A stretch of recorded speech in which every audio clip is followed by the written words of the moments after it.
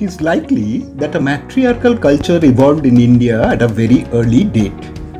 During this period, goddesses became popular. Kali is known as Adi Shakti or primordial energy.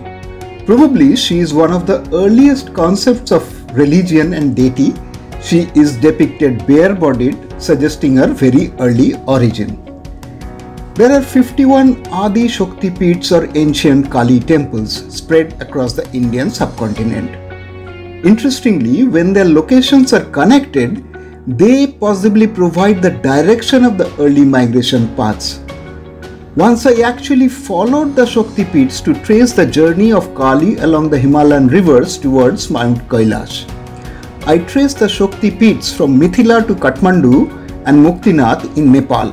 Muktinath is located close to Kailash, where a Shakti Peeth is located. There are a number of Shakti Peeths in the Kangra Valley in Himachal and a few in Punjab and Gujarat, providing the migration path.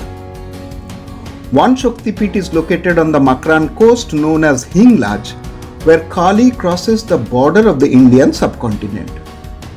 It is extremely interesting that Lieutenant Wilford, a British officer, wrote an article in the Asiatic Researches in 1794 where he established that the Nile River was known as the Kali River, and this is mentioned in the Padma Puran and Skanda Puran.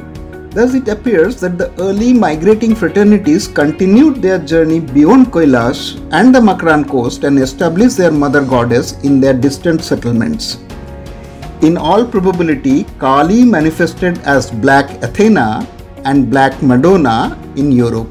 Why should a fair complexion fraternity worship a dark deity unless she was their deity since a very early period?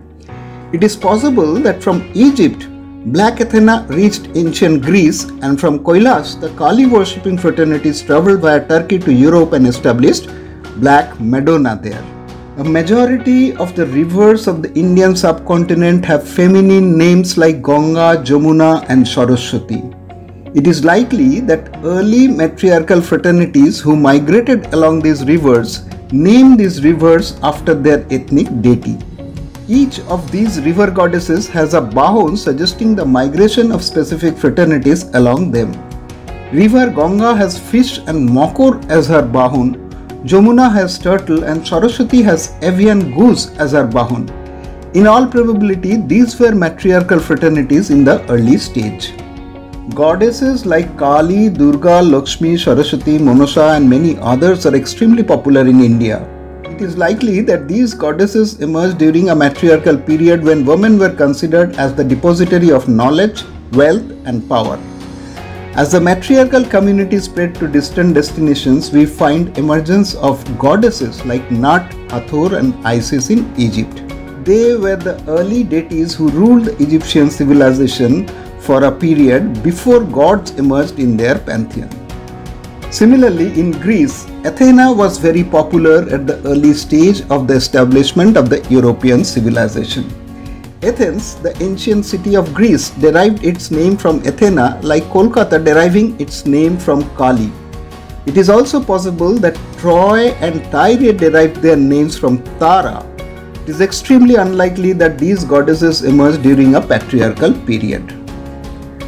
The matriarchal communities were probably known by different names like Kumari, Konna, Nari, Jivoti and so on. There are fraternities like Newari from Nari and territories like Kumayun from Kumari. In distant lands, they were known as Cimmerians, Nurustani, Ghazni and by other such names. In Africa, their settlements were known as Cameroon from Kumari, Kenya from Konna and Djibouti from Djibouti. There is Konna in Turkey too. There are evidences to suggest that a matriarchal culture continued for a significant period which is not adequately recognized. It is important that we appreciate this phase of our past to understand various ground evidences. My humble mission is to investigate ground evidences and scientific data to establish, acknowledge and validate a period of matriarchal culture and its spread from India.